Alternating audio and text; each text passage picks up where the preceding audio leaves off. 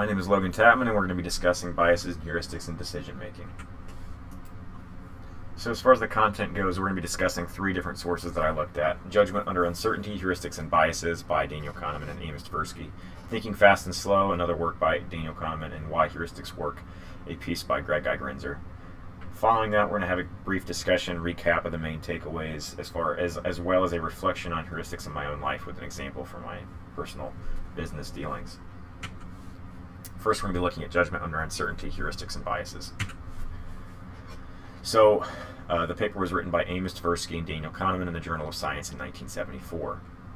While we discussed Daniel Kahneman later on in the background for Thinking Fast and Slow, Amos Tversky was a psychologist with a background in cognitive science and behavioral economics. He worked for Stanford until he passed away in 1996. He worked with Daniel Kahneman for years, and they went on to develop prospect theory, which won a Nobel Prize in 2002 in economics that Daniel Kahneman was awarded. But Kahneman came out recently, or since then, and said that he would have never gotten that without Amos Tversky, so it really was a two-person award. The two were great friends, as you can see here in the picture on the right. The main idea of this paper is that we should be cautious of heuristic pitfalls and the potential harm that they can have. So the paper is laid out describing heuristics and then following up with three examples of the primary models of heuristics. So representativeness bias, availability bias, and anchoring bias are three of the primary heuristics that are used in day-to-day life, at least when this paper was written in 1974. So what is a heuristic in the first place? A heuristic is really, could be understood as an intuition, or a way that we break down a complex question into a judgment question that is much simpler, using our intuition, our experiences, our past successes and failures. These are two quotes that I think are really useful to understanding it. Specifically this first one when it says, heuristic principles which reduce the complex tasks of assessing probabilities and predicting values to simpler judgmental operations. Later on they also are quoted describing it, heuristics, as a repertoire of intuitions with which we can use to make decisions about complex problems using our own understanding. So there's different types of heuristics, and we're going to look at three of them, the first one being representativeness. So what is representative bias? Well, a quote from the paper that describes it fairly well. What is the probability that object A belongs to class B? So whenever we're faced with a complicated problem where you have to make some kind of understanding on object A, instead of trying to figure out the solution to that question, we ask ourselves another question, which is basically, does this other example that I've seen in my life represent this question that I'm now faced with? Does class A belong to class B, or does object A belong to class B? And so can I make a decision based off of their relationship, or how well B represents A? So there's several specific cases, but one example that is given by the authors in the paper is of this good neighbor Steve. So if your good neighbor Steve is described as the following: shy and withdrawn, invariably helpful, meek and tidy, has a need for order and structure, then you are asked, given that information, what do you think is a likely occupation for Steve? If you're like me, you would probably look at that description and say, well, between these five options, there's a good chance that he's a librarian. If these are the only five possibilities, there's a good chance he's a librarian, because that sounds like a lot of the librarians that I've seen in my life, that description. Well, in reality, the question I'm forgetting to ask myself when I'm trying to guess what is Steve's likely position or occupation, I'm forgetting to ask myself other important questions that have to be asked, such as, what are the highest probability jobs already in existence? So as it turned out in the example, Steve is a farmer. Even though he looks like a librarian, we're asking ourselves, does he look like a librarian? Does he belong to class B? That's not really the answer that we're looking for. We're not looking for the answer that A belongs to B. We're looking for some other answer to a different question that we're not asking, because instead we're using this heuristic incorrectly. So that is representativeness. Availability, then, another quote that describes availability is, there are situations in which people assess the frequency of a class or the probability of an event by the ease with which instances or occurrences can be brought to mind. So there's, again, several simple cases of this, but an example would be, if you know a lot of people who have heart attacks or have had cancer or some other illness, you probably think there's a higher likelihood that those illnesses occur than somebody who's never been around somebody that's happened to. This is just us replacing the question of how likely is some event, or what is the chance of some event, with how easy is it for me to recall occurrences of that event in my life. Finally, the last heuristic that people use often is anchoring. So in many situations, people make estimates by starting from an initial value that is adjusted to yield the final answer. Again, several subcases, but one example that I apologize, I don't know why I had such a hard time with the grammar in this, is goes as follows. There are redwood trees that are 180 feet tall. Now, given that information, what do you think is the world record redwood tree? Well, if you said something close to 180, you fall in victim to anchoring bias, and that is because 180 is the first number that you heard. And so you anchor to that number instead of coming up with something based off of a more complicated solution process. The true world record redwood tree is about 300 feet tall, at least. I don't remember the specific number, but this would be an example of anchoring bias. This can be seen in a number of different places, but for our intents and purposes, this is the example. That wraps up the 3 specific examples of heuristics that are covered in that paper, and kind of wraps up that paper as well. From there, we're going to move into Thinking Fast and Slow, which is a book written by Daniel Kahneman some 40 years after writing this original paper. And this one dives into a few more aspects of heuristics and decision-making as individuals than the paper does. So the book was written in 2011 by Daniel Kahneman. His background, again, as we said earlier, is in psychology. And he did win that Nobel Prize in economic science alongside Amos Tversky, although he was the one that was awarded it. He still is a professor at Princeton University, is alive and well. I believe he's 94 now. And he still teaches psychology. The book was awarded numerous awards and is on many business lists as a must-read for business minds and entrepreneurs moving forward. So this book can be divided into 5 primary sections: the 2 systems, heuristics and biases, overconfidence, choices, and 2 selves. And we're going to briefly touch on each of those. The first is the 2 systems. So the idea of the 2 systems is that humans have 2 primary systems of decision-making that developed over different times of our ancestral timeline. System 1 would have been one of the very first systems developed in our mind, claims the authors. System 1 would have been intuitive, fast thinking. It would have been almost instinctual. It wouldn't take a lot of energy. It would be based almost on gut feelings. It's quick and rapid. It's based a lot off of experiences and recollections that the decision maker has. System 2, alternatively, is more recent, relatively newer to our ancestry, supposedly. This system 2 would be thoughtful and slow. It's painstaking. It is deliberate. It uses a lot more energy to think through processes using logic and probability and these skills that we have to break down complex problems and solve them methodically. While both systems have their advantages and their times and places to be used, ideally they can work together to optimize the amount of energy you need to make in making a decision, as well as the success of your decision. Ideally, you can make System 1 decisions when they are necessary and System 2 when they're necessary, so that way you're never spending more energy or getting incorrect answers based off of which system you're using. Heuristics and Biases discusses heuristics and biases similar to the paper, Judgment Under Uncertainty, and so we're not going to cover those specifics here, but you are more than welcome to read through the full report and see discussion of heuristics and biases discussed in the paper, or in the book by Daniel Kahneman. Overconfidence has a lot to do with the 2 systems, and so in overconfidence we talk about 2 things primarily. One is that people are lazy and they are also overconfident, and so oftentimes we are making decisions while being overconfident. It leads to poor decision making. We don't stop and ask ourselves if we are using heuristics, and if we are using heuristics, what presumptions and assumptions we are using, and oftentimes we think ourselves smarter than we are. Instead of taking painstaking, slow processes to make sure we get to the right answer. Now, while it's not always a bad thing to use System 1 or to use heuristics to solve problems, it is a bad thing when we are using them incorrectly. And so we need to understand ourselves well enough to slow down and ask ourselves, what are we doing, what assumptions are we making, so that way we're not making bad decisions.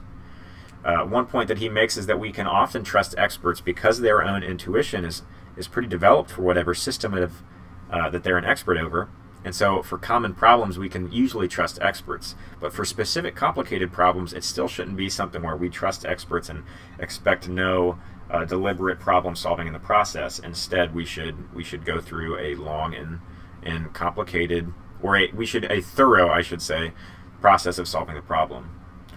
He also suggests addressing doubts early and often to prevent overconfidence, because when we are aware of the pitfalls of our decisions and our thinking, our process, then we don't become overconfident because we know the problems associated.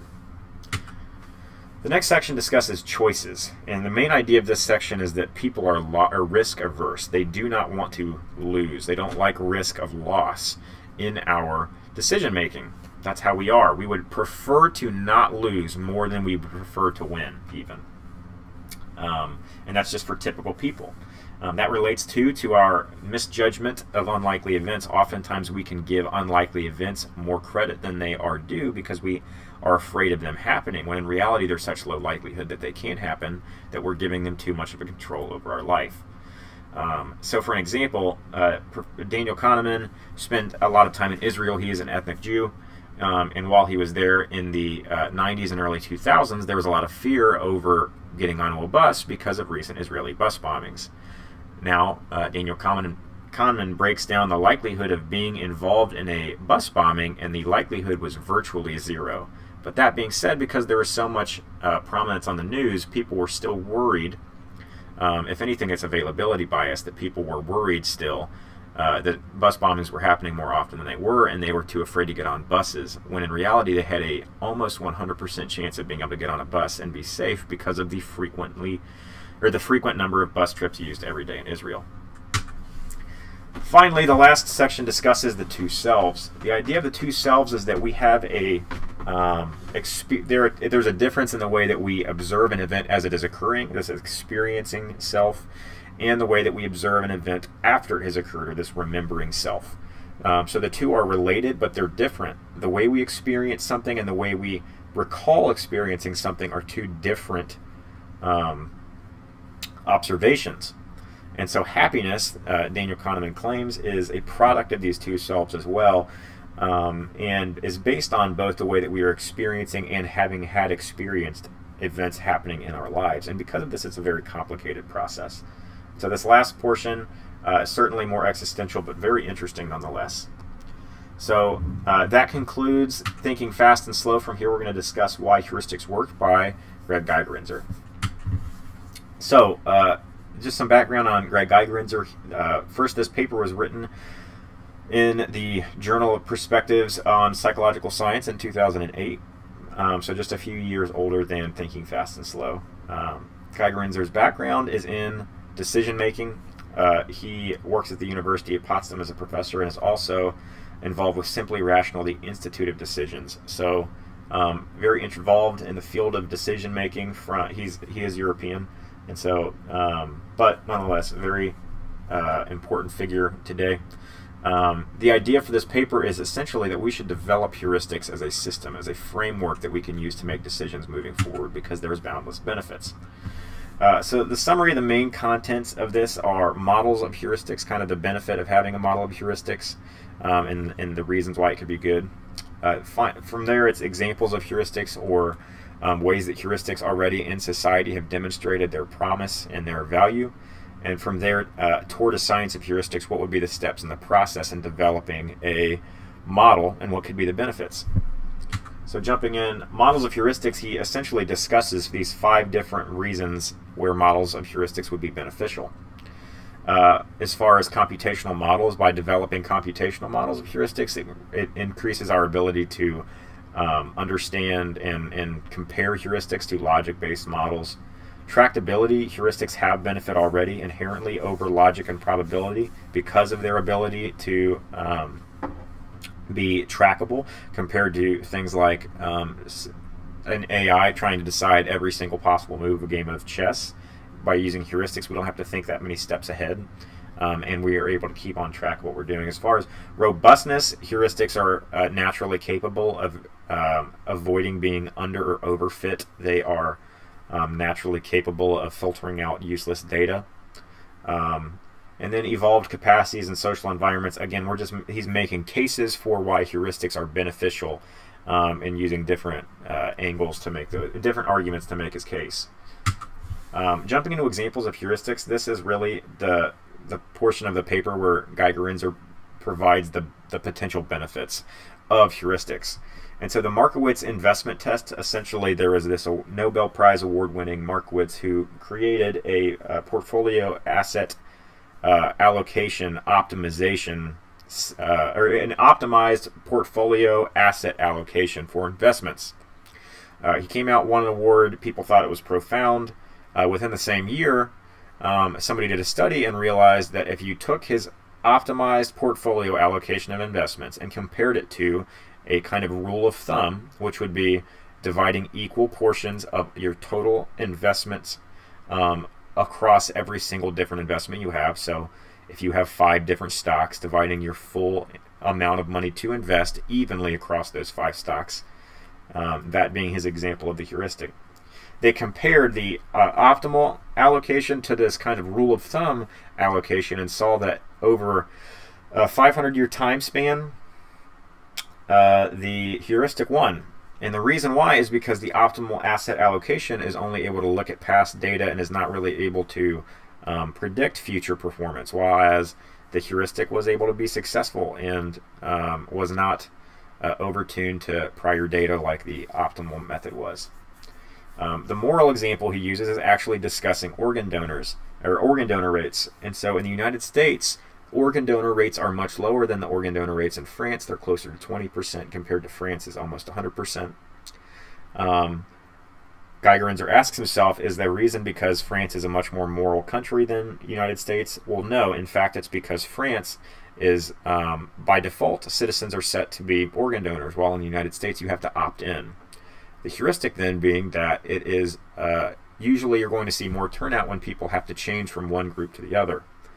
And so his point in this moral example is that by being cautious and aware of the way that we are using heuristics in policy making, we would have moral impact or long-term health impact, or impact at least, on societal levels, or on multiple societal levels. And so really we should be considering how can we develop policies and whatever it would be by considering heuristics because of the simple information that we can be aware of, such as, wow, if we change from being an opt-in country to an opt-out country for organ donorship, we could see the amount of available organ donors increase tremendously just because of the change in verbiage of the policy, just by being thoughtful to the heuristics. So after giving some examples of the benefits, Gigerenzer basically lays out his plan for how we could just begin to develop a framework. The idea would be that by using an adaptive toolbox where we are understanding basic heuristics, we are understanding background information well enough to decide or to choose a heuristic, breaking down heuristics into building blocks, and then from there using said heuristics and our awareness to create understanding of problems, we can create processes that take advantage of heuristics to solve difficult problems. We can design heuristics, or we can design solutions using heuristics. He gives an example of some physicians at Michigan at a hospital who used heuristics to develop a process of predicting heart attack likeliness that was more successful than many probability-based models. And the way they did that was by breaking down existing heuristics into new models that used the building blocks of those existing heuristics and their information that they had as background information. So very interesting indeed. Very promising way to develop new models and make decisions in the future, and a little bit different approach than Kahneman and Tversky, or at least consideration. So now we're going to look at some of the main takeaways. One of the biggest takeaways obviously is the two systems of judgment. Humans making judgment with both painstaking long processes that are energy requiring and are often not done properly because we're lazy, and systems that are quick and intuitive and instinctual that we prefer to use because it takes such little amounts of energy. Heuristics then are what bridges System 1 solutions to these System 2 problems by turning a System 2 problem into a less complicated problem that can be solved using judgment. And of course, again, our laziness and our overconfidence are directly related. If we understand that we are lazy and overconfident, instead of being lazy and overconfident unknowingly and resulting in incorrect solutions, we can tune ourselves to say, okay, I know that I naturally want to be lazy, and I also know that I usually think my predictions are correct when I'm using heuristics. Instead, I'm going to make sure that I set up cues and processes for myself to avoid just being lazy, to avoid using heuristics incorrectly, and to avoid coming up with solutions that don't actually solve the correct problem. It's a huge takeaway to understand our laziness and overconfidence that we can prevent it. Another thing that I think was profound was the idea of a repertoire of intuition. It's important for us to understand that heuristics come from our own intuition, and so all the more reason, as I say a couple points later, it's important to build that foundation of understanding problems before we begin using any kind of judgment calls or intuition or gut calls to make decisions. We should really build our intuition if we plan to use heuristics in whatever field it would be. The reality that heuristics are not restricted to lay people, of course, is significant as well. I think as somebody with college education, especially graduate education, it is easy to feel a little bit confident in myself, more so than necessary. And the point of this is to say, hey, I need to be aware that I also can use these shortcuts, and they can be beneficial. As somebody with more education and more background and understand problems fully, it can be beneficial, but it can also be very harmful if I think myself correct and use shortcuts that aren't useful. There is overall potential pitfalls and potential progress associated with using heuristics. So finally, I'm going to look at an example of heuristics that I use in my own life, and from that we'll conclude. And so I invest in real estate in my local area. One of the things that I do when I invest in real estate, however, is I usually don't look at neighborhoods that I think in my mind are a quote-unquote bad neighborhood. I just don't look at the properties that go on sale. I don't usually consider would that be a good investment or not. My understanding of what is a quote-unquote bad neighborhood is also not exhaustive or thorough. It more so comes from my background, from my understanding of nearby neighborhoods, my experiences, and sort of some of my environmental upbringing as well. So there's pros and cons associated to avoiding bad neighborhoods, but the biggest problem is that there's a loss. There's a loss in not being able to invest in properties that could be potentially good investments just because I'm not even looking at them in the first place. The question I should be answering whenever a property comes on the MLS that I'm able to see is the property a good investment? The question I am answering instead, though, is this property in a good neighborhood? Is this instance of a class, or is this instance of an object belonging to a class of good neighborhood?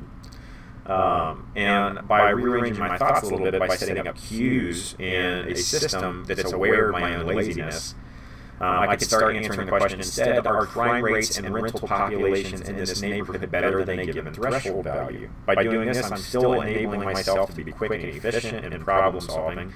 I'm also keeping myself from avoiding things from this, stereotyping to a bad, quote-unquote, bad neighborhood. Instead, I got to look at a property and answer the question, would this be a good investment? Instead, is this just a good neighborhood?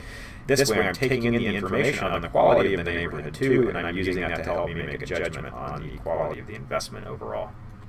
So this is just an example of where I see myself using representativeness bias as a heuristic in my own business life in a way that I think I've learned from this research that I could certainly improve that in the future. That is the conclusion of the report. Here are my references. I appreciate your time very much for watching the video. If you have any comments or thoughts or concerns, please leave them in the comments below. But again, thank you very much, and above all, have a wonderful day.